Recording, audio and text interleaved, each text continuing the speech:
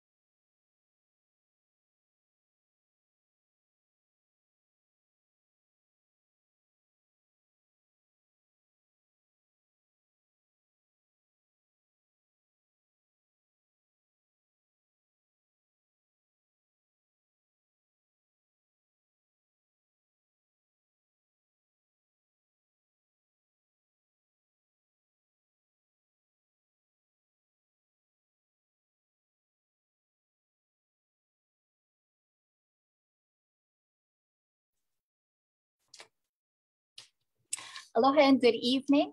Mahalo for tuning in this evening. This is part 3 of our Indigenizing mental health series. And we're really happy to present a real special guest this evening, one of Papa Ola Lōkahi's favorite guest presenters. She's in demand that we fight over which webinar we get to have Dr. Aukahi Austin Seabury Hall in. But my name is Kim Ku'ule Bernie. I'm with Papa Ola Lōkahi, and we've got a lot of webinars coming up in the next few weeks. So we're going to share a little bit with you toward the end of the program here. Again, this is the part 3 of the Indigenizing Mental Health series, which is in partnership with Lā Hoʻihoʻi Ea and the Department of Health Alcohol Drug Abuse Division. So we've got a great talk story and really super sponsors. Why is Papa Ola Lōkahi partnering with Lā Hoʻihoʻi Ea? Well, the obvious, of course, because we care about the well-being of our Lāhui, from keiki to kupuna and across the board. We're not just about mental and physical health, but also this is yet another way for us to honor one of our founders. Dr. Kekuni Blaisdell was a pioneer in reviving what could be called the Hawaiian health movement, which began in the early 80s. Dr. Kekuni Blaisdell also revived Lā Hoʻihoʻi Ea. And so every year, the folks over there at Lā Hoʻihoʻi Ea and we get together and put on some programming that we hope will be of interest to our shared audiences. So that's what this is all about. We're really happy to go ahead and get started. Tonight, our mental health and the Mauna. And I would like to introduce to you, she really doesn't need much of an introduction, but Dr. Aukahi Austin Seabury is a clinical psychologist. She is the executive director. Are you CEO or executive director? You know, executive director of Ola Lōkahi, which is a hui of Hawaiian and Hawaiian serving clinical psychologists that provide services throughout all of the islands. And, you know, we've kind of watched Ola Lōkahi develop and grow up too as well. And it's just an amazing organization. And Dr. Aukahi's at the head. So without further delay, aloha Aukahi, how are you this evening? Aloha Maino. Aloha Kim. I'm so excited to be here with you this evening. We were just saying right before we got on that it's been a really long time since I got to share space with you. So even if it's virtual space, I'm so happy to be here.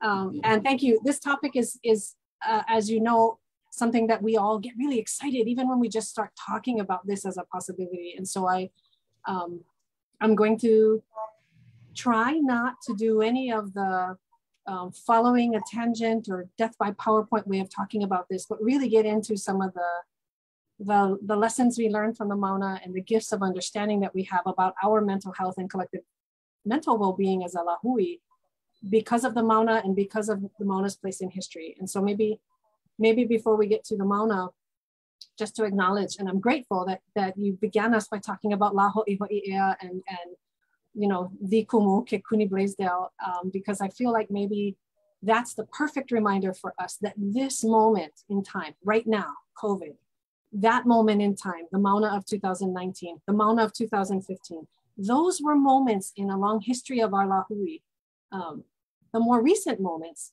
but certainly there were moments that looked very much like it before.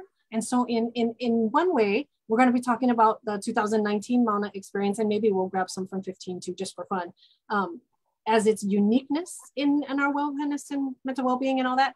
But we're also going to be understanding that we as a people have been engaging in this since we insisted de Hoʻihoʻi Ea a long time ago.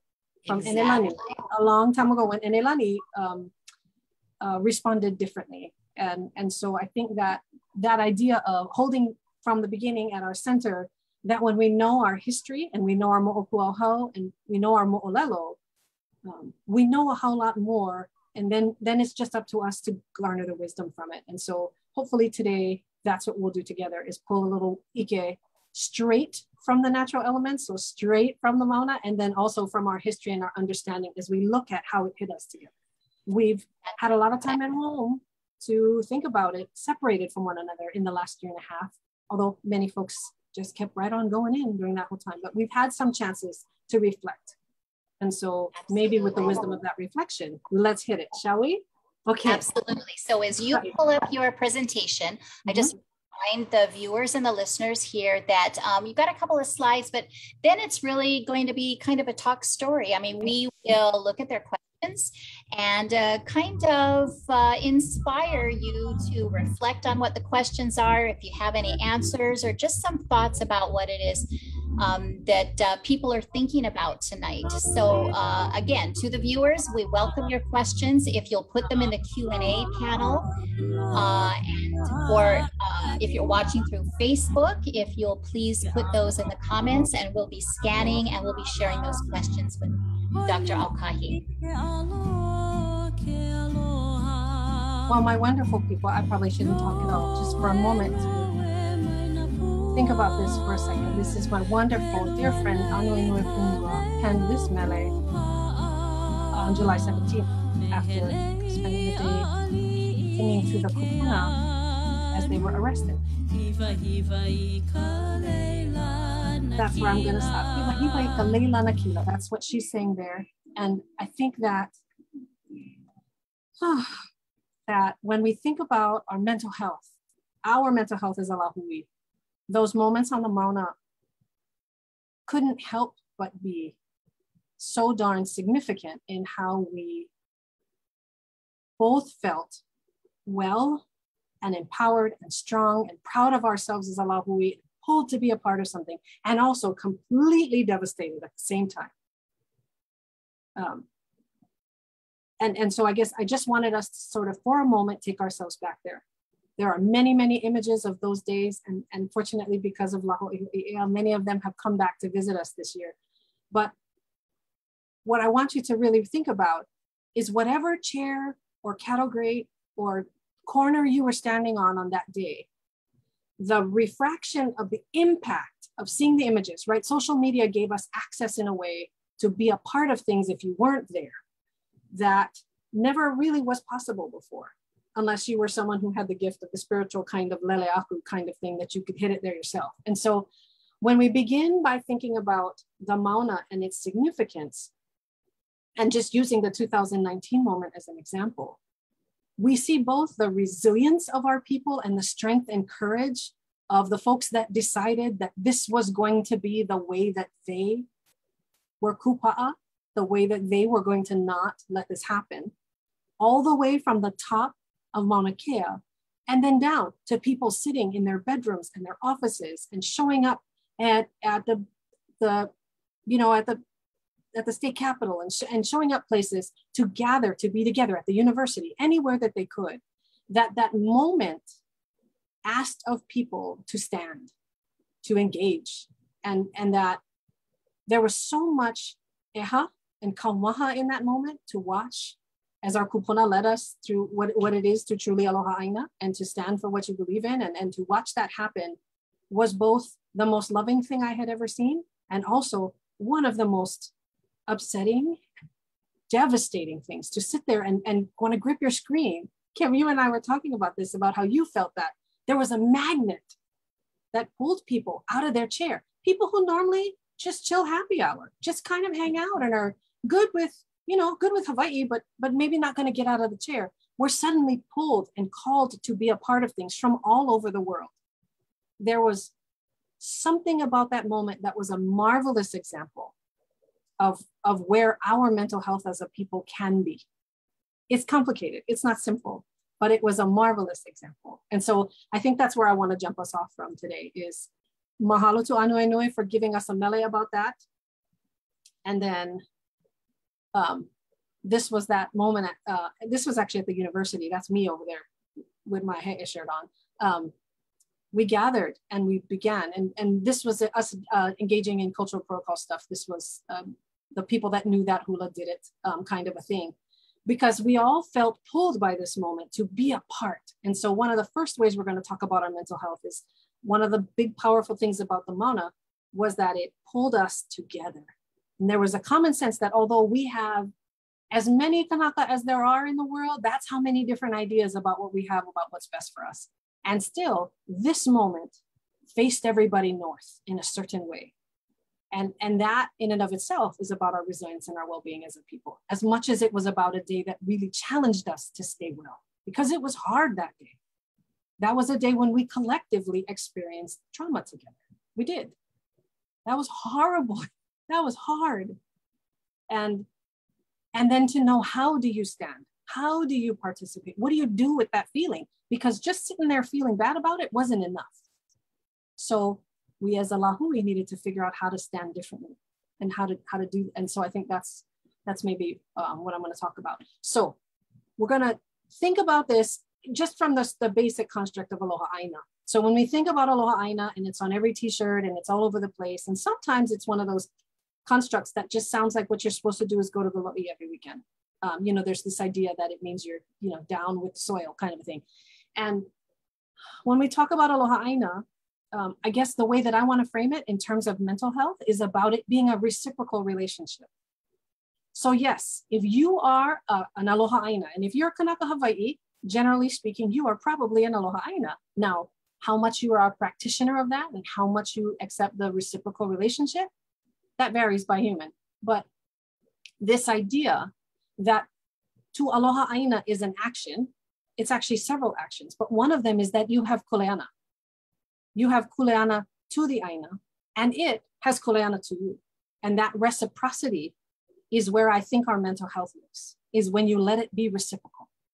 So it is both kuleana to take care of that Aina, and that means stand up for it, protect it. And Aina is broadly understood to mean vai and kai and natural elements and all the things. And then it's also about accessing Aloha Aina as a way to stay well and heal when we are challenged. And that's, I think, the duality of it. So we're gonna go there for a minute. So if you guys are familiar with this triangle at all, about kind of this way of understanding, to me, this triangle equals Hawaiian health. It's not a coincidence that it's shaped like a triangle, turns out.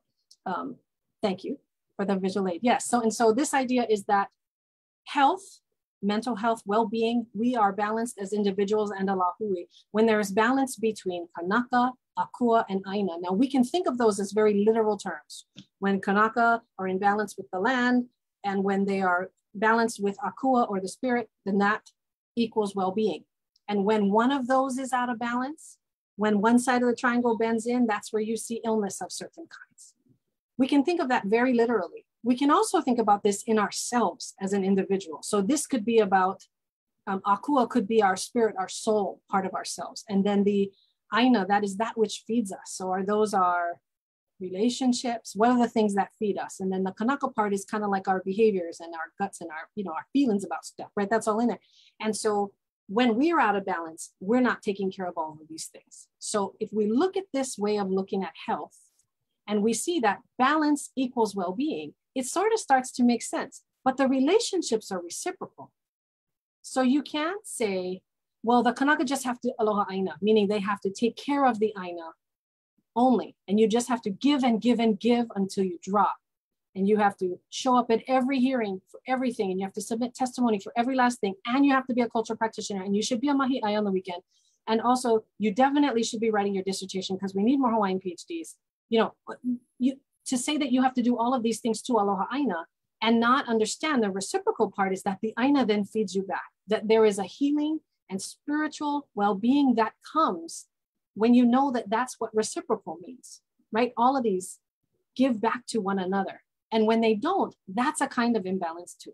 Okay, so we know that if you are an Aloha Aina these days, there are lots of reasons that you might feel burdened, stressed out, frustrated, disappointed, angry, depressed, right? There's all these words that you could feel as an Aloha Aina if you look around our community and look at all of the different places where people are making decisions about how land should be used, where folks are deciding about the relative value of one use of water over another. There are all kinds of places where you can look. Just look outside your window. You probably see lands that are threatened.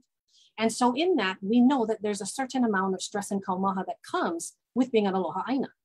Also because it's layered with all of those systemic issues. When you're a Kanaka, right? When you're a Hawaiian, there's all this other stuff that's going on with you, right? That you might see the world that's differently than other folks. You feel frustrated not being heard.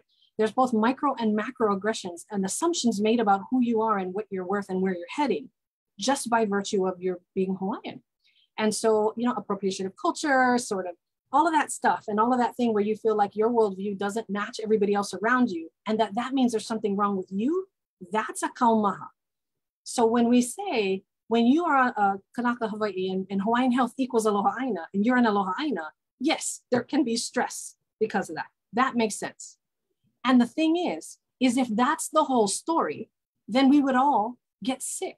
And that would be the end of the story, is we're just a big old sick people because we have all this burden and we get all stressed out and we're grouchy at each other and we cause problems together. The thing is Aloha Aina is also the thing that feeds us. So this is one of my favorite pictures from a day at the Capitol. Does it matter which day? No. But can you feel the energy coming off the gathering? Aloha Aina pulled us together as a people. That's what's exciting about our Lā Hoʻihoʻi right now. We talk about our Lā Hoʻihoʻi rising. We were ready at this time. At 2019, folks were more ready to activate in a different way than we had seen before, in bigger numbers, because there was something about this that pulled people together. And so Aloha Aina as something that gets you to affiliate, that gets you to commune with others.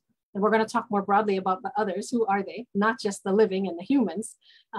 But when we pull together like this created a feeling of feeling healthy and joyful and optimistic about our possibilities, instead of feeling alone in our burden and in what's happening. Am I the only one who's devastated by what happened? Instead, even though in that crowd, I can look at the people there and go, I know at least 10 of those heads, and they all do not agree about what our Lā Hoʻihoʻi should be doing any given day. It didn't matter because it pulled us together to say, we can rise and gather in the difficulty, and that creates energy. It creates health for us. And then we just needed to know how to do that gathering a little bit better to garner the other kinds of communing we needed to do.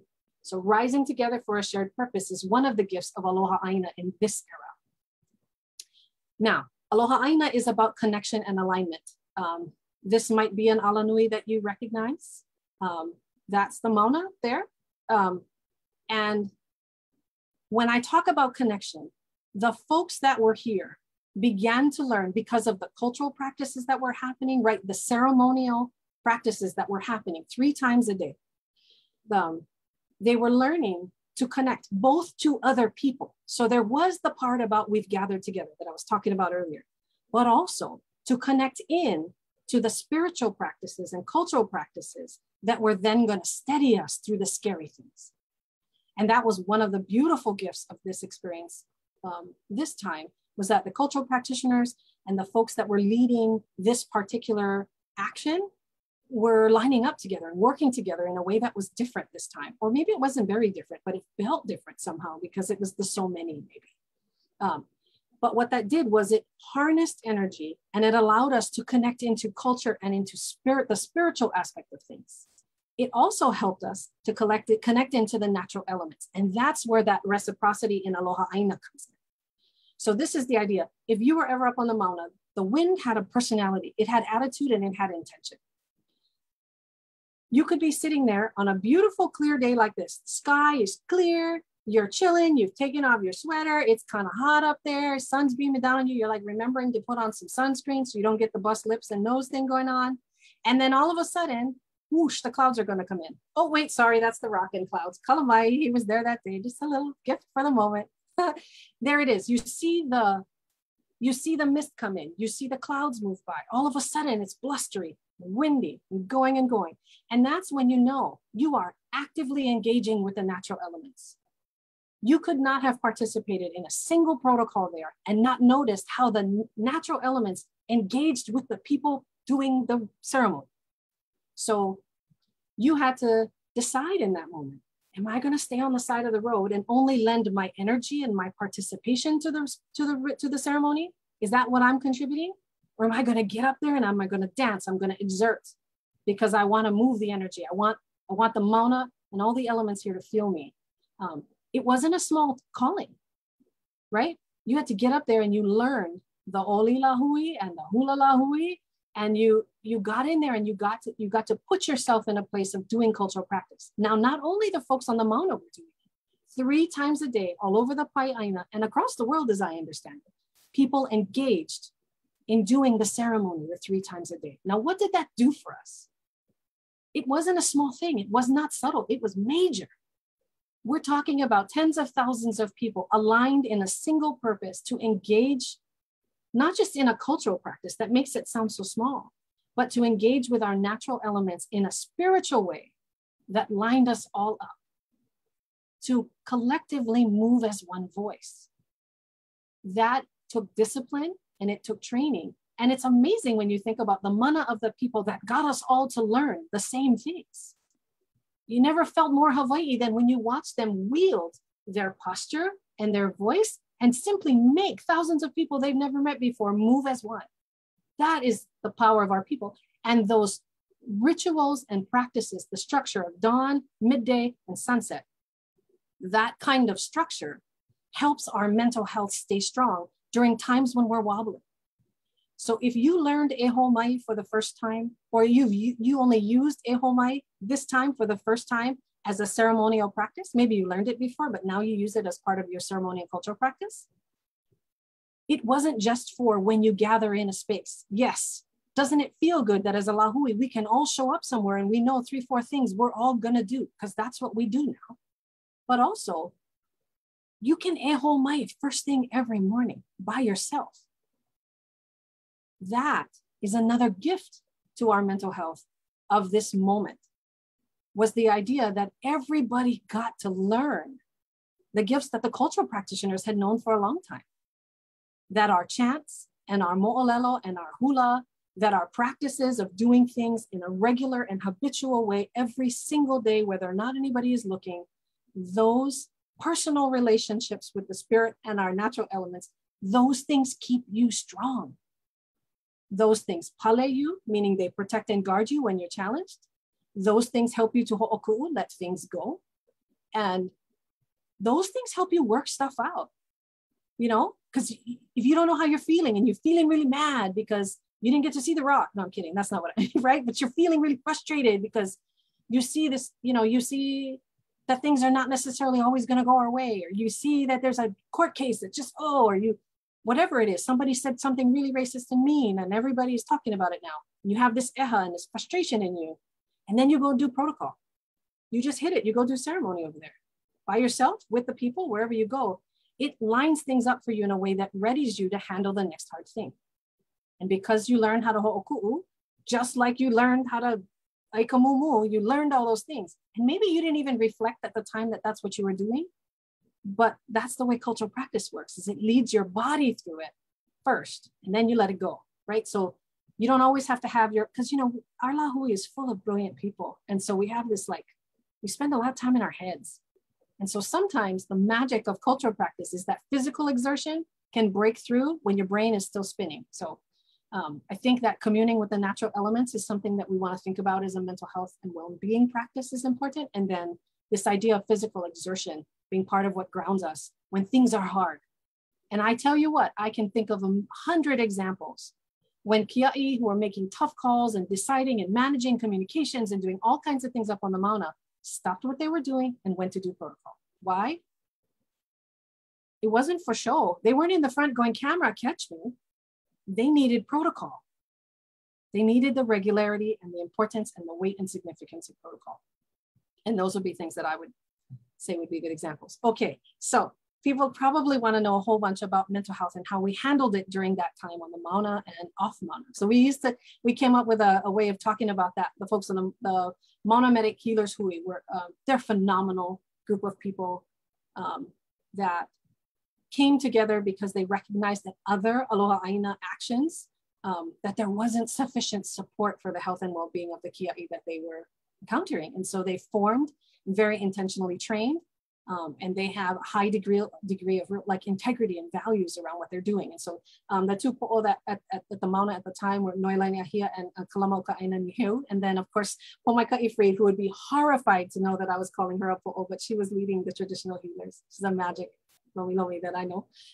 Anyway, that the Mauna Medic Healers were there. And from the beginning, because they were there, they were a steadying presence. They provided comfort, they provided a listening ear, they walked around and asked people if they needed lip balm, not because the lip balm mattered, but because the gesture of caring for other people really mattered. And it created this safe support around the kia'i and everyone that was there. And so when we talk about the services in mental health or behavioral health that were happening at the time, the Mauna Medic Healers were there and they embraced the idea of figuring out how we could do a little bit more around mental health. And so the Mauka approaches, the up Mauka approaches were, they created Lōkahi wellness, behavioral health kinds of support. So sort of they incorporated that into what they were doing. And the way that I really appreciated it was they sort of housed it within traditional healing. So the Hale Kuka was also the Hale for Lomi Lomi.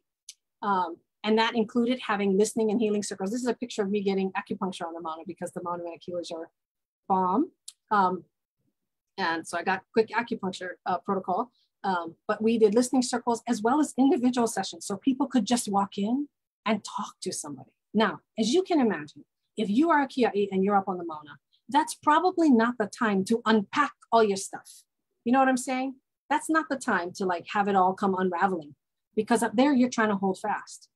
And so the supports that were there were designed to help people get what they needed in that moment, but also to have a space to kind of talk about the bigness of being there.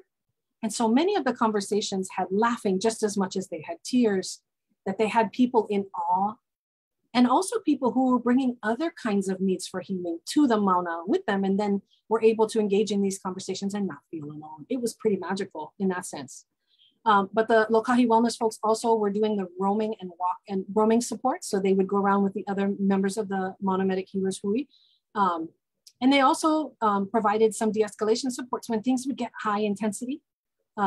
They would be able to be there to be helpful with de-escalation and provide direct support to kia'i in all the ways. Bring them coffee, make them laugh, and then the other kind, listen, make sure they sleep, whatever it is. And Dr. Hannah Preston-Pita from the Big Island Substance Abuse Council was really, really kind of the steadying force of the Lōkahi wellness there up at the Mauna. As she was when the lava flows were threatening in Puna, and as she was when the hurricane came. And you know, that's where she, look around, you'll find her. She's there anytime. We're particularly proud of her because she's a recipient of the Native Mind Health Scholarship Program. And of course, she's on Hawaii Island. She's in a leadership position. She, yep, like you, she's just doing really good work serving her. Yes, and as a Native Mind Health Scholar, I'm super, super proud of her. She was also one of the first, she was the first Ola Lōkahi intern. And so together we've had a long journey and watching her. Oh, I didn't realize that. No, yeah, watching her rise as a leader in our Lā Hoʻihoʻi has been magical. But she was up there in a committed and give it kind of way and worked well with the team and innovated every time she needed to. But that's her. So I'm just grateful. And I just want to say for the Mauna Medic Healers Hui, there were so many that made their life serving up there, and they gave in the quiet. They didn't want any recognition. They didn't ask for all of that. They just wanted to help. And I'm the biggest fan of theirs and the work that they've done. And just so that they know I couldn't do all the names, but I can feel them all in my heart. And they continue, by the way, they continue to work to provide support and protection to any Aloha Aina engagement anywhere. As soon as they hear of it, they figure out how to mobilize, and that's pretty magical. So Makai, so we talked about Mauka care, and then Makai was everybody else off Mauna. So this was our whole Lā Hoʻihoʻi, and we said, okay, we know they experienced vicarious trauma from watching that happen. And they want to be there, they want to support, and they want to help, but they also feel impacted by what's going on up there. Or they were up Mauka and they came down to decompress. So what did they need and how, knowing that mental health and behavioral health services were already in a shortage before this happened? And then if you want to say Kanaka appropriate, that's provided by Kanaka provider or Kanaka adjacent provider, mercy. Wow, there's not a lot of that, right? That's why Native Hawaiian Health Scholarship Program exists. That's why PAPA exists, right? All that stuff. And so we already knew we were stretched beyond stretch, but we knew this mattered and we knew this was a need. And so there was a reach out to say, who, where are you? Where are you? They that are Aloha Aina and mental health provider and spiritual and religious providers and traditional healers. Where are you who want to reach out and offer your help and support? I had a Reiki practitioner call me and say, if anybody needs anything, let me know. I got them if Reiki's their way. And so pulling together that list of community supports by island and by practice so that if anybody called or needed anything, they would. And then that partnered with Dr. Lana Ka'ufua. She pulled together the Leo Lokamaikai, the telephone support line. So she was there and her crew to respond to calls, people seeking help and support. And then when they needed more, then she would send them to the referrals, right? And so we tried to create our own mental health referral system that had levels of support. And then the last part was Mauna listening circles. So similar to the listening circles that were happening up on the Mauna, and it was all done by practitioners who had been in those circles on the Mauna so that the alignment was there. We held those circles. Now those circles happened all over the Pai'aina. So this one's the one that I got to do. It's the flyer I could find, but it was happening absolutely in Waimea. Yes, Kukuna, it was happening on Maui. They were happening in Waimanalo all over the place. And they had a shared intention. They usually had their own little style and feel and flair, but those continued well beyond the early Mauna engagement ones. So they started up in September of 2019, so a couple months after it started, but they continued on. As I understand it, the Maui gang still periodically meets just to talk story. And it was about sharing and healing. And I can tell you as someone who engaged those discussions on Oahu anyway, and it was right near the university. So I had a lot of smarties in there, a lot of things. The people that would come, yes, some of them were kia'i coming down from the Mauna. Some of them were folks who go, you know what? I'm a Kanaka in the astronomy department. I need to figure out what my place in all of this is. Somebody else goes, I have access to different communities that don't talk about this stuff at all. They have a whole different lens. And so, and they go, how do I participate? And I'm like, oh gosh, you're one of the most important people. Let's talk about what circles you have access to and how do you balance those things, right? And so these circles were important for folks to debrief their Mauna experiences, but also to figure out how are you in Aloha Aina from the porch you stand on? How do you do that? And then this is that topic. All of these things that happen to us. Watching Kupuna be arrested. Deciding that you were going to be the one who was going to be lying on the ground. Deciding that you were going to be brave and testify. And then someone says something snarky and exceedingly racist to you as you go up there. And you have to figure out how to hold your composure. Trying to explain to your child why so many people think that that's a good place to put a telescope. Why people think that building another hotel is better than letting a lo'i be where it is. Explaining that to your kid, that right there, all of those things can create stress on you, burden on you that can have an impact that starts to show. And I call that when the edges start to show. So maybe you're more angry than you used to be. Maybe you're short with people. Maybe you're not as able to sort of stop and enjoy the people around you because you're so focused on saving our Lā Hoʻihoʻi or saving the Aina that you can't put it down for a while. But however it shows up on you, however that stress shows up on you, that's going to be the big dare, is to say it's up to you to assess your own edges, because otherwise what happens, and we've all been in neighborhood board meeting, community meeting, some kind of gathering, somebody's talk, where somebody's edges are showing up and they're taking up all the space in their room. they want to express their ea in an angry and frustrated way at a room full of kanaka, because they're so used to shouting outside the building that they didn't remember to use a different strategy when they were in a circle of people that are fighting the same fight. And then we see when two people's edges start banging into each other. And so all of a sudden, what was happening in our Lā Hoʻihoʻi, sometimes at different times, was we were spending so much time coping with the impact of somebody else aiming their edges at us. And now we have to deal with how that, we were spending so much time just trying to talk to each other that we never actually got to the thing we were trying to solve. And that's hard because we have hard questions to ask each other. We don't agree about everything yet. We have to be able to have those hard conversations. And we have lots of people with really good insight about what we ought to do, but we can't always get to those conversations because we're so busy dealing with edges. And so this is a mental health thing. It's my one challenge to folks is to say, you're the only one who can well assess your own edges and be aware of its possible impact on other people. And yours is the kuleana to take care of them. So if you want to be an aloha aina for the next several decades, or if you have been for 4 and 5 decades, 6 decades, taking care of your edges and the places that this wears on you is your kuleana. That is aloha aina, to take care of that. And your aloha aina relationship can show you how. That's the cool thing, is it's right there in why you're doing it in the first place, if you let it. So what is our kuleana? Our kuleana as Hawaii and as aloha aina is to tell our story. Sorry, this bumper sticker just makes me laugh. So it makes me smile. So I put our kuleana is to tell our story. Our kuleana is to bear witness to what is happening to our aina and to our people.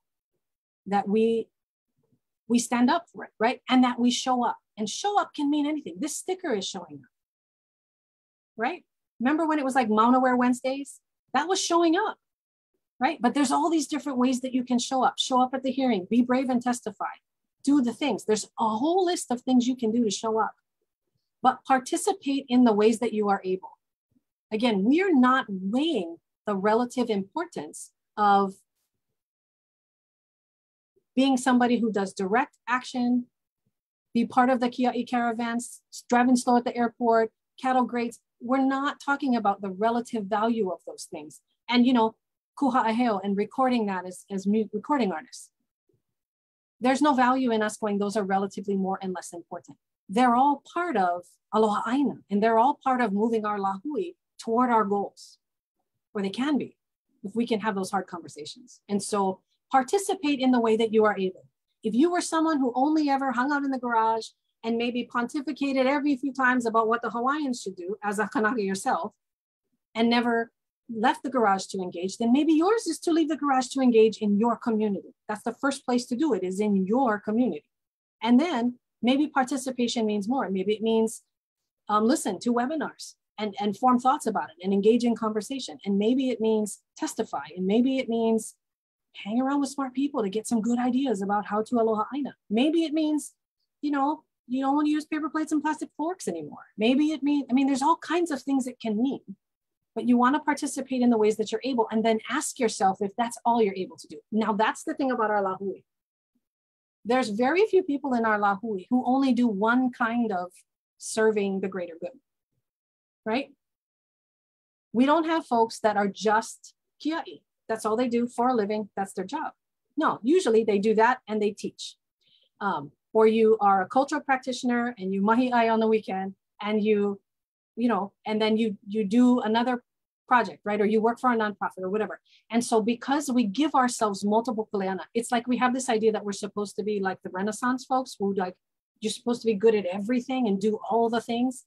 It's advanced placement to be a kanaka Hawaii. It is. There's a lot we got to do, because we have to learn and know all the things, right? Oh, by the way, get a PhD, right? We talked about that earlier. We got all this stuff we have to do. And that's a heavy burden. And yet we're still saying, okay, engage more. So you're like, okay, wait, am I supposed to get a law degree in my free time so I know how to testify and what's the right side of this one ruling? Okay, we can't do all of those things, but we all participate in the way that we're able. We always dare ourselves to check, am I in the right balance here? If all I'm doing is once in a while I don't use styrofoam, there might be a little more I can do. But we're not going to use guilt and shame on ourselves to get that to happen. We're going to remember that we are Aloha Aina and act accordingly. That's where the ike is. That's where the wisdom is. So find your way forward. That's the thing that's going to make that difference, is finding the way forward. Can many of the folks on this Zoom today give me a list of all the reasons it's hard? Absolutely, right? We can make a list of all the places that Kanaka and the Aina are threatened. There's a really long list. So the challenge in our mental health and our resilience, which is the idea, is that we bounce back from things, that we holomua despite things being hard, is that we need to find a way forward that we can live with as we do this. Because I want all of you still doing this in 20 years, not burnt out and crispy, hiding from everybody because you got more edge than center now, right? That's the idea, is you don't want to have all these burnt crispy edges that get all the way till there's no pizza left. It's just crust. I love crust. Don't worry. My favorite are the crust. So malama your edges. What does that mean? It means you need to pale daily and in many different ways. Pale physiologically, pale mentally, pale spiritually. Ho'oponopono, fix the stuff that's broken. That's that assess your edges stuff. And then of course, ho'oku'u, let it go. Our cultural practices, our way of living, our spiritual practices are all about understanding. We don't just hold eha all the time. We need to ho'oku'u. That's why we learn those oli, to ho'oku'u things. Because holding on to it and not setting it free and letting it be noa again makes us not well and out of balance. And our kuleana, and this is the one that probably prompts why we need to do all those other things, is we need to have those hard conversations. And to successfully navigate the hard conversations, we have to be able to manage all the rest. So you can't dare yourself to do more if you're barely feeling like you're not just drowning, which in COVID is a yucky metaphor for what happens if you have COVID. So that's our kuleana. Okay, so I'm gonna stop backing now because the only slide left is mahalo. Can we get in to some? Yeah. Well, I hope so. And I hope that the listeners know that we want you to ask questions because, we have this evening time with Dr. Lōkahi, and she's here, and we just had this wonderful talk about the Mauna and all of the lessons that came down the Mauna. I mean, they were up there, but then what did we bring down with us? And then when shortly after that, when we went into lockdown, what did we continue to practice? And you know what I really loved early on? Well, there are many things that I loved, but early on when you talked about you're not alone anymore.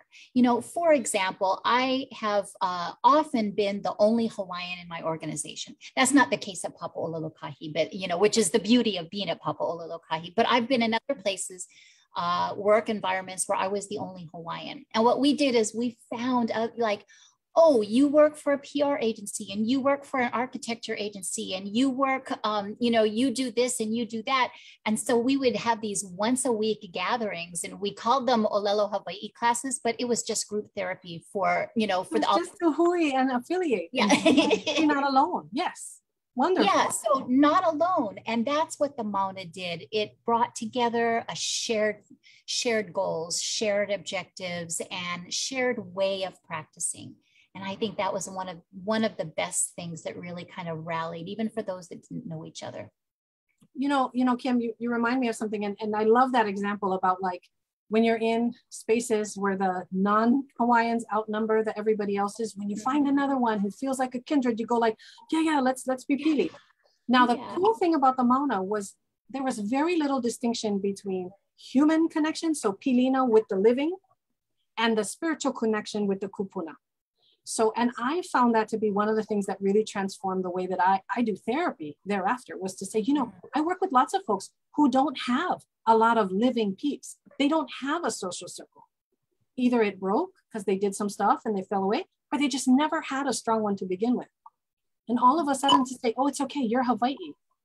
Yeah. Just right here above you, all around you, all the time, you have your kupuna.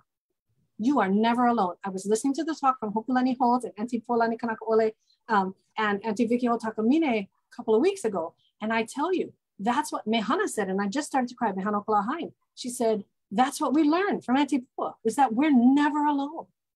Yeah. And so teaching some of my folks that I work with, yeah, okay, you don't have a lot of social living relationships, but you have your kupuna at all times. You are never alone. To say to somebody, you're never alone, and mean it, holy moly. Talk about a healing thing to understand. And because we have such a close relationship to our kupuna and to our natural environment, I feel the same way about the trees and the wind and the rocks and the ground, that I'm never alone. Right. That's why I got to ask nice if I want to gather. Yeah, right? Because I'm not alone. They're living too. And that makes you feel more assured when you're not alone. So we weren't alone from each other anymore. And because we all learned those cultural protocols, we knew we were spiritually never alone again. Our kupuna were always with us. If you didn't know that before, you know it now. And for those of you who are craving that feeling again, especially because of COVID and sort of remote distancing and isolation, engage in a cultural practice. Whether you find an online way to take a papa oli, or you bring out that bag of feathers for that lehulu you started and only got 4 inches on, and you got to do the 12 more. Whatever it is, engage in the cultural practice. It will teach you, even when the kumu isn't there to say it out loud. If you learned oli on the Mauna or any other place, go visit them again. Relearn them. If you're alone, that's how you re-engage, even when you're far away and by yourself. Beautiful. So, Kim, there's a couple of questions I see in the Q&A. There are a couple of questions here. So Richard is a psychologist, and he's a member of the Psychologists for Social Responsibility. So he has a couple of questions, and it's just about being involved. How can settler haulis provide solidarity? His affiliations, allow us to infer that he has a certain solidarity already, but really, how can he be a part of it? What would you recommend for Richard to really be supportive of the Lā Hoʻihoʻi? Right. I would say, aloha, Richard. Thank you so much for your questions. I think the way that you framed them is the beginning of the invitation.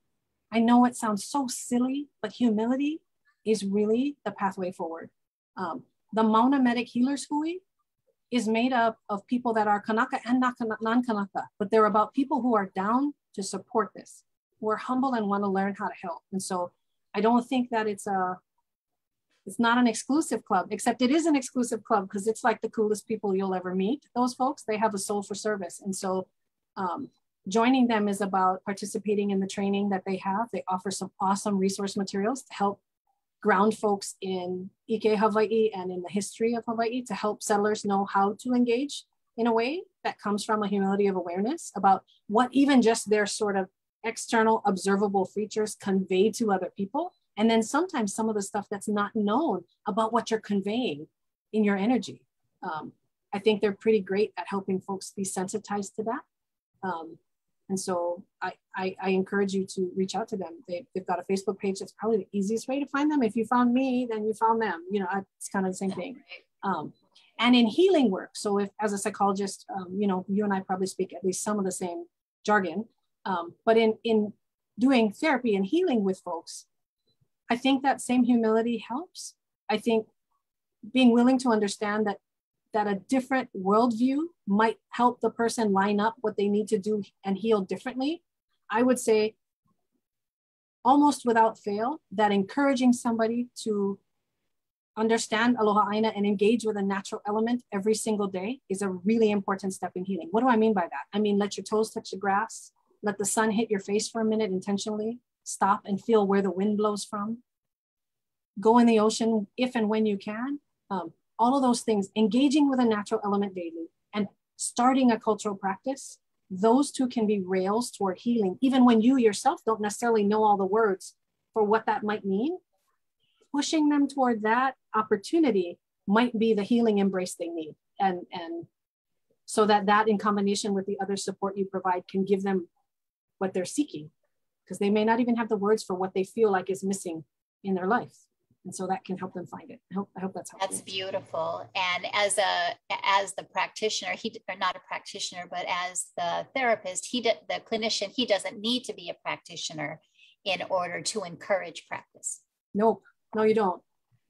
You can just help them understand with a very simple example, right? Go outside and let the rain hit your face instead of pretending like you're going to melt because you're made of sugar. Stop and let it touch you. It's your friend. It's why you're alive. Don't let it hit you. Man, just that right there. You don't have to know what the name of the rain is where you're standing. It has a name, but if you don't know it, it's okay. Your patient can go find it. Okay. Hau'oli Kamoso's on there, I see. You know Hau'oli from Maui, it looks like. I certainly do. Aloha maino, Aloha. my friend. Culturally indigenous PTSD. What is that? Yeah, okay. So what I'm gonna say about that is I think there are a couple of terms that if you wanna read more about this experience, there's not a lot written about Hawaiian cultural historical trauma. There's some, but there's not tons written about it, which is probably the language that you might want to look for. Cultural historical trauma. That can talk a little bit about how we've inherited, in part in our DNA, but a part in our shared history and the social systems and structures that perpetuated those things, that the things that had happened to us as a people have a traumatic impact on us now that affects the way we see ourselves and our world. That's one place that you might look if you wanted to hear more about that, as some of our Kanaka writers have written about it. PTSD more generally occurs more in our indigenous communities. And for Native Hawaiians, so they talk about, so when they study what they call adverse childhood experiences. So there's this list of stuff that can happen to you when you're a little kid that can, if you have too many of them, can like make it really hard for you to thrive later. You even like die young. Family, a divorce, move. All kinds, right? Have you experienced, yeah, right, a violent event? Did police ever raid your house? Like there's all kinds of stuff. And they estimate that about 75% of the population has experienced at least one adverse childhood event. And because of that, we assume, that's why we call it trauma-informed care, is that we should just treat everybody like they have a trauma history because it's not a bad way to be treated and because the majority of the population is. Now, here's the thing. When you talk about Native Hawaiian communities, and you add that cultural historical trauma, the number is even higher than that, right? And you think about our traumatized communities and all the things they've been through in terms of transition and being unhoused. I mean, just all that stuff, you go, oh, I get it. So is our trauma unique to our Hawaiianness? Sorry, I said that like that on purpose. Is it about our DNA somehow is traumatized because of how our ali'i used to fight? No. I'll go toe to toe with anybody who argues it's something wrong with our DNA. But what I would say is the history of the way our people have experienced colonization and all of the subsequent social and very intentional systemic things that have impacted us, that combined with all of the assaults on land and water, right? And all that stuff, all of that has resulted in cultural and historical trauma. If that, I don't know if that helps. Hi, Jackie. It does help. Oh, you know Jackie too. Okay, well, everybody's our friends here. Yes. Jackie's another social worker. Aloha, Jackie. What is currently going on up at the Mauna? Any activity? Any activity? That's an interesting question. What I'm going to do is I'm not going to speak to what's happening specifically on the Mauna, but I can tell you that the kia'i of Mauna Kea and the Aloha Aina that pay attention to her, they've never stopped. They've never stopped. They've gotten stronger in their awareness. They've gotten good at responding to the current context in all the ways that need to happen. The Mauna Medic Healers Hui, they're still active. There's an active dialogue going on about how to support different actions safely with COVID and social distancing and vaccination efforts and all kinds of things. All of those conversations, they're supporting. And so I want to say, I can't speak to kind of at this very second what the two sides of the issue, like what the opposition is doing, what the Mauna folks are doing, in any way except to say that our kia'i have never stopped. They won't until the last Aloha Aina, right? That's what we all agreed to. Not all of us, but those of us that agreed to it. And so we trust that it's still true. And everything I've seen and experienced is that they're just as strong and passionate and wonderful as ever. And they've learned more about how to engage with the broader Lahui because of this changing time. Being a kia'i was always a lonely journey. It's always been lonely. You know, everybody rocks a George Helm t-shirt, but were they proud to stand next to him before that happened? I don't know. At that time, people were scolding about don't rock the boat, literally, get it? Boat, sorry, couldn't help it. Right. So when we talk about the kia'i of today and what they're doing, they've got more support. It's not a swear word to be an activist anymore. But sometimes I would imagine it's still lonely. And so I think Jackie, in your question is the aloha I can feel for you wanting to send to them. And I think that's they deserve it, And so I hope we're all kia'i aina in some way. So, but we have to follow the masters. They usually have a good map for us. There you go. Thank you so much, Jackie. Good. Yeah. Any other questions? We've got ʻaokahi with us for a couple more minutes. Yeah. I'm not going to talk too much about ʻaokahi, what Ola Lōkahi has coming up in the future, because I'm not able to pull that up right now, but know that we've got weeks and weeks full of really solid programming, and you're, probably one of the best programs that that we're going to have here for sure. Thank you so much for talking about the Mauna. The other thing that you said toward the end of your presentation is we cannot be hard on one another. We cannot be judgmental. And all those lessons from the Mauna and how we react to one another, they're all applicable now. They're all applicable during lockdown, when we're at home, when we're working, we're talking to each other through Zoom. We're not actually meeting with each other and hugging each other and holding each other anymore. Yet we need to engage, and we need to bring the lessons from our kupuna, from the Mauna. We need to bring them all into this emerging place where we are now. Right. So if you haven't ehomai'd since 2019, that is your kuleana. It's tomorrow morning. You ehomai when you get up, and you go find a natural element. Remember your practices, because they will hold you even when the rest of the Lā Hoʻihoʻi is in lockdown and you can't see them, right? They'll hug you. Go in the kai, it'll hold you, just like your kupuna did. And yeah, no guilt and no shame if this is hard. COVID is impossible, right? It's impossible, right? It's got, and now we got a Delta, and it's like sneaky and worser and scarier, and it's all this stuff that's designed to make you go, oh gosh, I should be vigilant. But what does that mean? Do I have to sit here and hold scared all day long? Ole paha. No. Right? What are we supposed to do? We're supposed to know our structures and make our choices. So we know, okay, this is what I do to keep my family safe. I follow my practices and I do them, and then I have nothing to fear.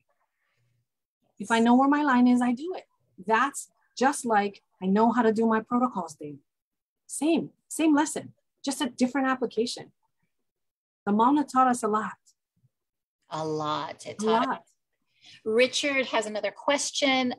This is kind of a technical question. Will you get the link to the recording for the webinar? Well, I can tell you, and I don't know if you have Facebook, Richard, but it is being live streamed, which means it's archived on our page for a really long time.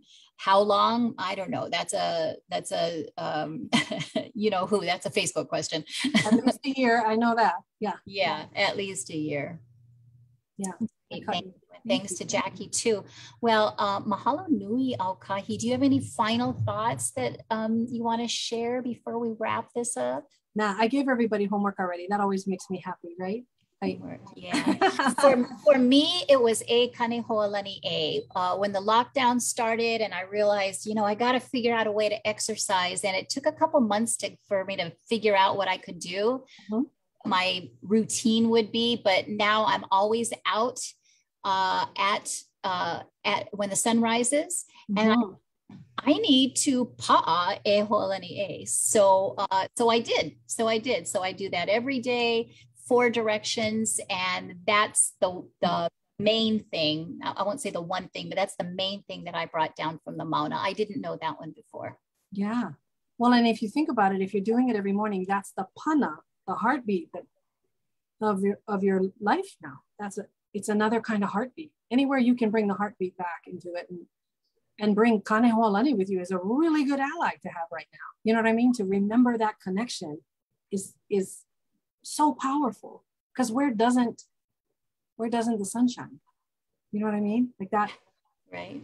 That reminds you of the vastness and beauty of our aina in a way that like strengthens you. I think And the life force, it's a life force. Yeah. And man, do we need that right now. So we'll go grab it. And we can do that, right? We can take, as part of the reciprocal relationship with Aina, we can let it heal us, let it comfort us, let it help us rise up and energize us, because we give back to it too. So it's not a selfish relationship. It's not just, I'm going to come and I'm going to bask in the sun and I'm going to say, thanks so much. And then I'm going to go leave trash everywhere and, you know, pollute and waste. It's a reciprocal relationship. And that's why you give and you take. And that's I think where well-being is for us. That's why we feel right when we do both of those things. And even when we slip off, that's how balance works. It's called balance, not because you get it perfect and then you stay zen for the next 30 years. Yeah, everybody. It's not pa'a, it's balance. No, right. It's a work in progress. And COVID has told us all, hey, everybody, you need to figure out what you actually know are your guide rails. And then when they all got rattled and the way you used to be well, you couldn't do it anymore. You had to find a new way to be well. It meant you had to go back to the essence of, what about this made me well? Okay, let me figure that out. And for some people, it was Zoom happy hour. And I'm like, okay, if that's how you connect, cool. You know, for some people, it was like, you know, dance your hulas you remember in your house. Cool. Yeah. But you're absolutely right, the core elements, because everything about this pandemic is emerging. There's no best practice. There's no absolute science, which we're figuring out now. Right. So the authorities, if you will, they're not lying to us. It's emerging. The information is emerging. Therefore, the practices are emerging and the recommendations are emerging. And this is something that we need to be fluid about. Totally. I mean, there's nothing pa'a about it yet. No. And so a lot of times when you're seeking, what you want to ask yourself, what need in me do I need to meet? And if I'm feeling uncertain and frustrated by that, okay, how do I meet my need to feel more grounded and certain in things? Grounding is a lot about, Aloha Aina can teach you a lot about grounding, right? So cultural practice has tons about being grounded if you feel unsteady, because it turns out these are emerging, this is emerging knowledge. They have to have 100 people have that before they can know if it matters to 100 people. That's just how that works. But yeah, we'll get there. We'll get there. And on that note, thank you so much for spending this evening with us, ʻaokahi. We're really grateful. Hope that you'll come back another time. But for now, have a nice evening, relax, you know, spend some time with your family and sharing all of your ike with us this evening. We're very grateful. Aloha nui, mahalo nui ya kakoa pau for this time. Thank you all for sharing air. I appreciate you so much. We appreciate you, ʻaokahi. All right, aloha. Aloha no.